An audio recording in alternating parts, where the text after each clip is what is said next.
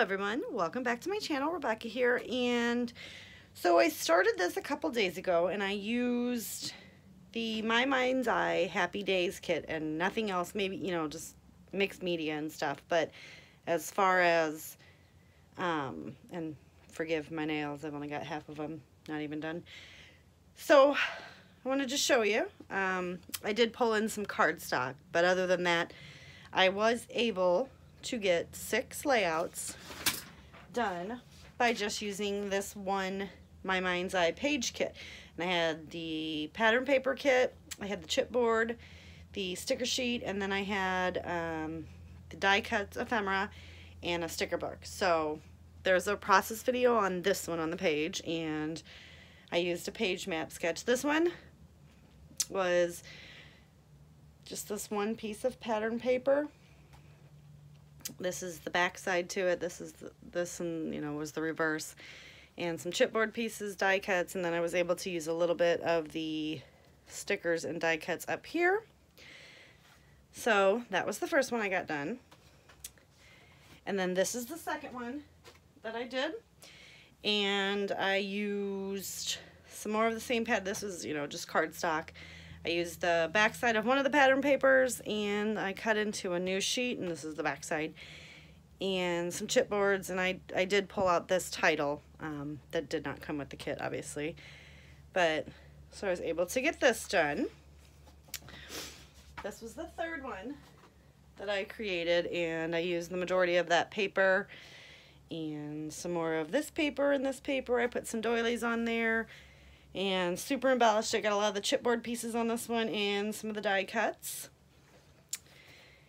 The fourth layout, there's a process video on this one as well, and got some more. This is, you know, white cardstock, but I got some more of the pattern paper on here. I did pull some washi from my stash.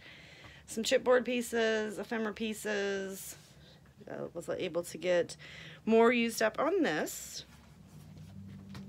The fifth one, I pulled in these words in this cardstock. Was able to use up the houses and just some of these random numbers. So it just says 2, 3, 4, 5. There's no meaning to the number or anything. And I pulled in these alphas from, let's see, from Pink Fresh Studio called Dream On. They were sitting over here in my kit. And I also used some more of the Pink Fresh Studio hearts. So that is all that I have left in the hearts. I have been working through these for the past several months, so pretty impressed with that one.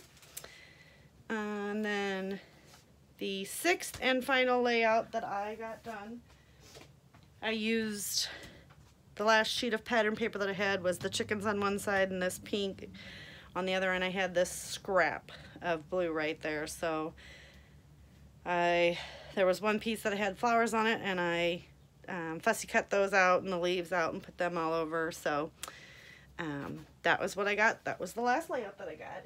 And out of the whole kit, this is the only piece of pattern paper that I have left.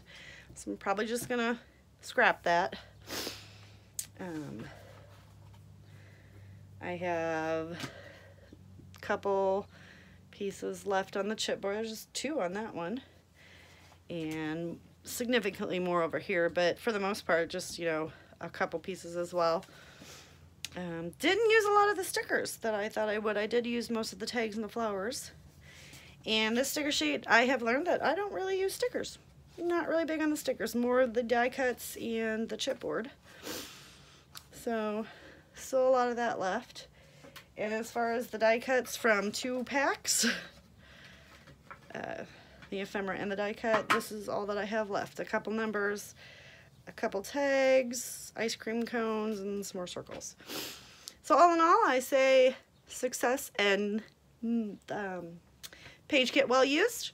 So I'm gonna try this every once in a while. I have several over here that I have picked up from like Tuesday morning and the scrapbook convention that I went to a while ago. So I'm going to try to use the Tutti Frutti here, the My Mind's Eye Tutti Frutti, and I also have Simple Stories Hello Summer. So I'm going to try this little, I guess, series again on that.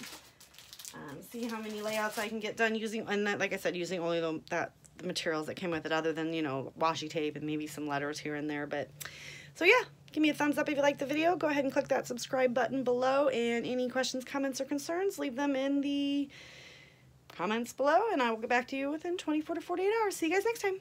Bye.